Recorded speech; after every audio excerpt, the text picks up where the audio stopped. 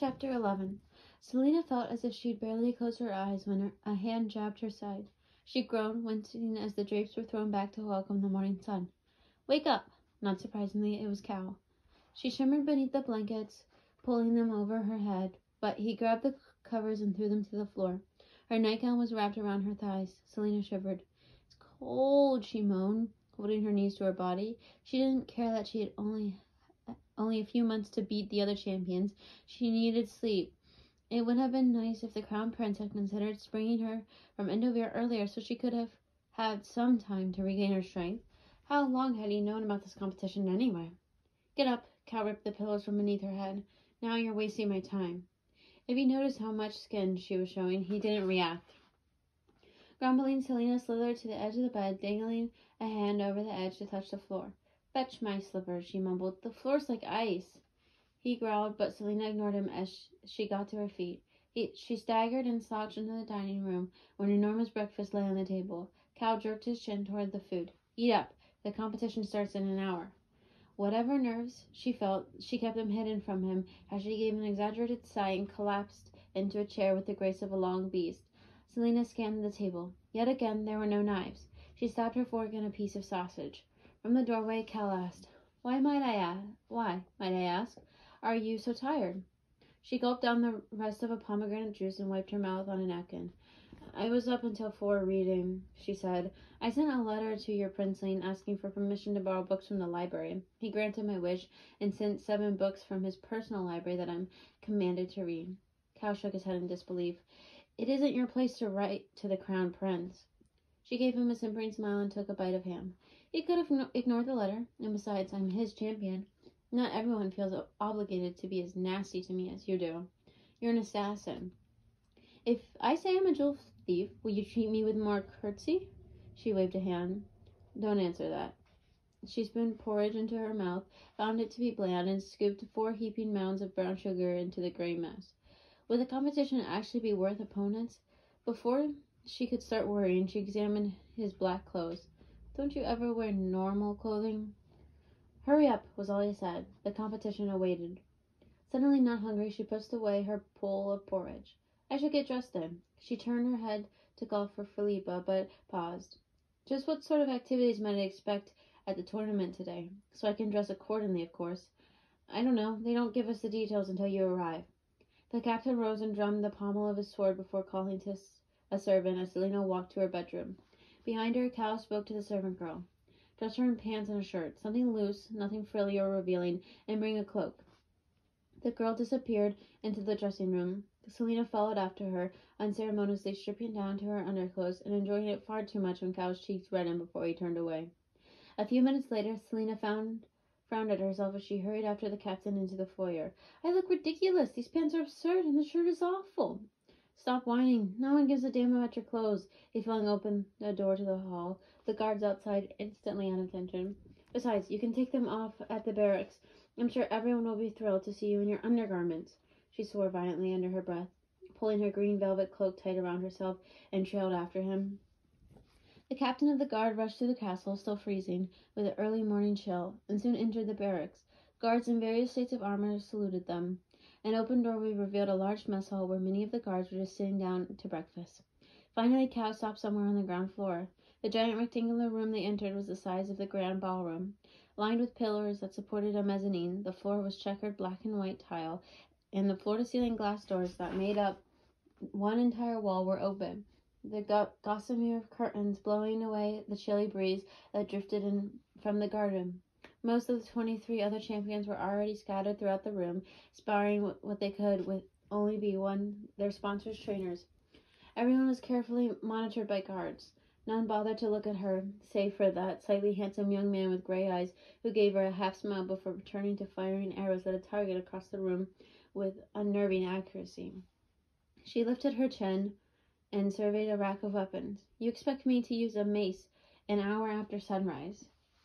6 guards appeared in the doorway behind them, joining the dozens already in the chamber, swords at the ready. "If you attempt anything foolish," Cal said quietly, "they'll be here." "I'm just a jewel thief, remember?" She approached the rack. Foolish decision to leave all those weapons out. Swords sword breakers, axes, bows, pikes, hunting daggers, maces, spears, throwing knives, wooden staves. While she generally preferred the stealth of a dagger, she was familiar with every weapon here. She glanced around the sparring room and hid her grimace. So were most of the competitors, it seemed. As she inspected them, she caught a movement in the corner of her vision. Kane entered the hall, flanked by 2 guards and a scarred, burly man who must have been his trainer. She squared her shoulders as Kane strode straight toward her, his thick lips parting in a grin. "Good morning," he said, his voice raspy and deep. His dark eyes snaked along her body, then found her face again. "I'd have thought you'd been running home by now." She gave him a close-lipped smile. "The fun's just starting, isn't it?" Kane returned her smile and stalked off. It would have been so easy to whirl and grab him by the neck and slam his face to the ground. She didn't realize she was trembling with rage until Cal stepped into her line of vision. "Save it for the competition," he said softly, but not weakly. "I'm going to kill him," she breathed. "No, you're not. If you want to shut him up, then beat him. He's just a brute from the king's army. Don't waste your strength on hating him." She rolled her eyes. "Thank you so much for interfering on my behalf. You don't need me to rescue you." "It still would have been nice." "You can fight your own battles," he pointed with his sword to the weapons rack. "Pick one." His eyes returned with the challenge as she untied her cloak and tossed it behind her. "Let's see if you can actually back up your swaggering." She'd shut Kane up in an unmarked grave for all eternity. But for now, she'd make Cal eat his words. All the weapons were finally made and glistened in the sunlight. Selena eliminated her options one by one, seeing each weapon for what sort of damage she might do to the captain's face. Her heart beat rapidly as she ran a finger across the blades and handles of each. She found herself torn between the hunting daggers and a lovely rapier with an ornate bell guard. She could cut out his heart from a safe distance with that. The sword whined as she drew it from the stand and held it at her hands. It was a good blade, strong, smooth, light. They wouldn't let her have a butter knife on her table, but they'd give her access to this. Why not wear him down a bit? Cal tossed his cape on top of hers, his torn body flexing through the dark threads of his shirt. He drew his sword. "On your guard!" He moved into a defensive position. Selena looked at him dully. "What do you think you are? What sort of person says on your guard?" "Aren't you going to first show me the basics?" she said quietly, enough for him to hear, her sword dangling from one hand. She rubbed the hilt, her fingers contracting the cool surface. "I was in Indovir for a year, you realize. I could have easily forgotten. From the amount of killing that went on in your section of the mines, I highly doubt you've forgotten a thing." "That was a pickaxe," she said, her smile growing feral. "All I had to do was crack a man's head open or haul the axe into his stomach." Thankfully, none of the other champions paid them any heed. "If you consider that sort of gracelessness equal to swordsmanship, what sort of fighting do you do, Captain Westfall?" She put a spare hand over her heart and closed her eyes for emphasis. With a growl, the captain of the guard lunged. But she had been waiting for some time now. Her eyes flew open as soon as his boots scraped against the ground.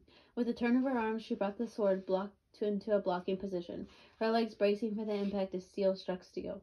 The noise was strange, somehow, more painful than receiving the blow.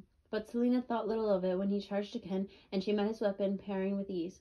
Her arms ached as they were shaking from their slumber, but she continued to deflect them and parry. Swordplay was like dancing. Certain steps must be followed, or else they would all fall apart. When she heard the beat, it all came rushing back. The other competitors faded away into shadows and sunlight. "Good," he said through his teeth, blocking their thrust as she forced him to take a defensive stance. Her thighs burned. "Very good," he breathed. He was pretty good himself, better than good, actually. Not that she'd tell him that. With a clang, the two swords met, and they pressed each other's blades. He was stronger, and she grunted at the force required to hold her sword against his. But strong as he might be, he was not as quick. She withdrew and feigned, her feet jabbing and flexing on the floor with bird-like grace. Caught off guard, he only had time to deflect, his parry lost in his size. She surged forward, her arm coming down again and again, twisting and turning, loving the smooth ache within her shoulder as the blade slammed against his. She was moving fast like a dancer in a temple ritual, fast like a snake in the red desert, fast like water down the side of a mountain. He kept up, and she allowed him to advance before reclaiming the position. He tried to catch her unawares with a blow to the face, but her anger awoke as her elbow snapped up and deflected, slamming into his fist and forcing it down. "Something to remember when fighting me, Sardothian," he panted, the sun caught in his golden brown eyes. She grunted, lunging to deflect his newest attack.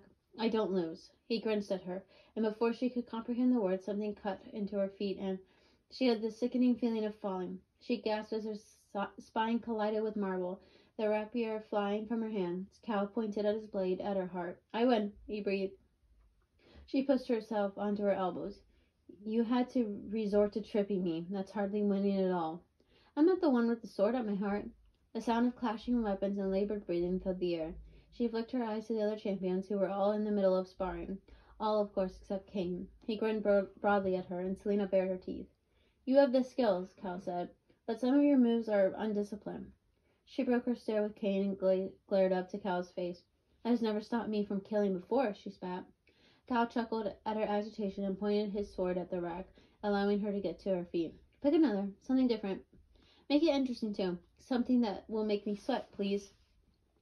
You'll be sweating when I skin you alive and squash your eyeballs beneath my feet, she muttered, picking up the rapier. That's the spirit. She practically threw the rapier into place and drew the hunting knives without hesitation. My dear old friends. A wicked smile spread across her face.